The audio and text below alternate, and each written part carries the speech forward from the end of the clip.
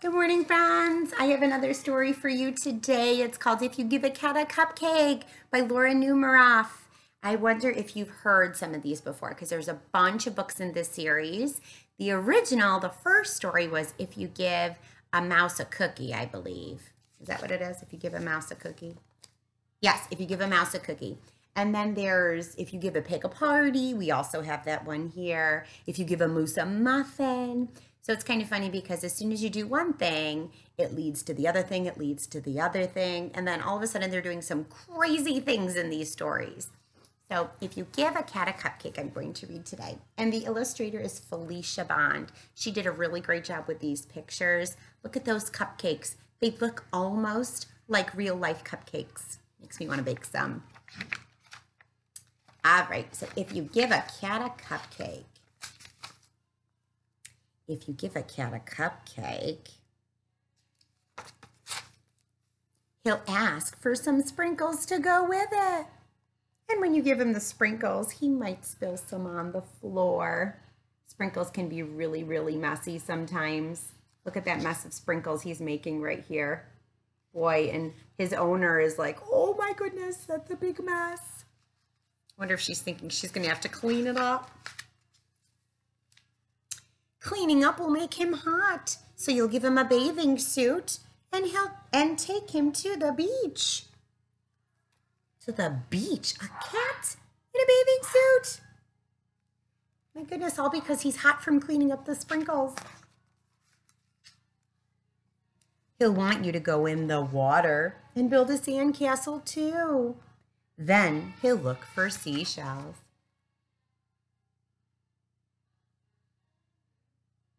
I'm going to turn my computer a little bit this way because there's a little bit of some sunlight peeking in the window here. There we go. All right. He'll find a few other things as well. He'll put them in his pail and try to pick it up, but it'll be too heavy, and he'll decide he needs to work out at the gym. Wow, he put all those seashells in his bucket, and he tried to carry all these other things that he found too. Look at all that seaweed hanging off. Oh, Mrs. Drexel does not like seaweed.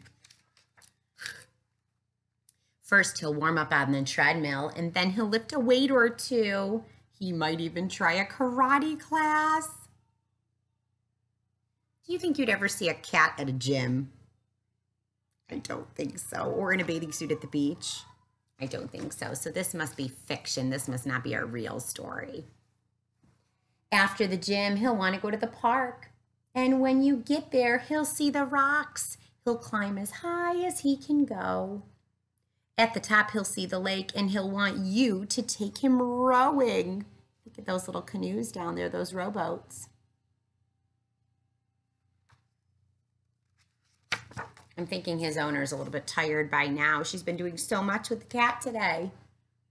He'll be the captain, and you'll have to row. Then he'll notice the merry-go-round and want to go for a ride. So I guess the captain gives all the orders, and she just does the rowing. She has to follow directions. She must be super tired. He'll want you to go for a ride, too. You'll choose the horse with the purple mane, and he'll get on the whale. The whale will remind him of the science museum, and he'll ask you to take him there. First, he'll find the dinosaurs. And then he'll visit the Hall of Apes. When the museum closes, you'll be the last to leave. I think he's having, where is he? He's having too much fun here. He doesn't want to go home. On the way home, you'll pass the beach. And on the way home, you'll pass by the beach and you'll help him gather all his things. Then he'll want to race you. Oh boy, it looks like his owner's carrying all the things and he's racing all by himself. I think he's gonna win. He doesn't have to carry anything. This cat has a lot of energy. When you get home, he'll empty the sand from his shoes and he might spill some on the floor. Oh, that kind of reminds me of the beginning of this story when he spilled sprinkles on the floor. And seeing the sand on the floor will remind him of the sprinkles. He'll probably ask you for some.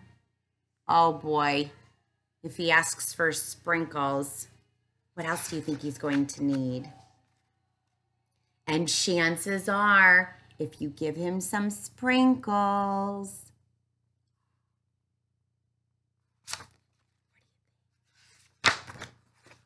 he'll want a cupcake to go with them. Oh boy, so if he gets a cupcake again, do you think he's going to have to go to the beach again because the sprinkles on the floor is going to remind him of the sand, and then he's going to keep going through all that stuff all over again? Oh my gosh, it could go on forever and ever.